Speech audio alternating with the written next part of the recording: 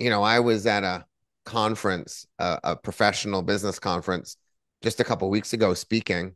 And when I took the stage, I said, all right, so first of all, I'm going to be speaking for the next 45 minutes. And if you pick up your phone, I'm going to call you out. So don't pick up your phone or you will be isolated as the person who couldn't keep their phone down for 45 minutes. And I don't want to hear about babysitting and I don't want to hear about house fires. Back in 1983, all of these things were irrelevant to us. We managed to sit in a room for 45 minutes without getting on a phone. Let's try to do that right now.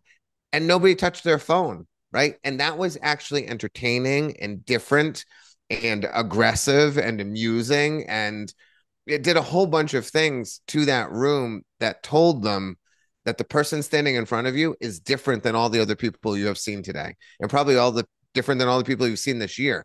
He's going to come after you if you pick up your phone, right? And that's why attention span is not a problem for me. Because if they had picked up their phone, I would have called them out and I would have said, tell us what you're doing on your phone right now. And that would have been wildly entertaining to the room as well. So no, you can take care of phones. You can eliminate them and eliminate their problem. It's very easy.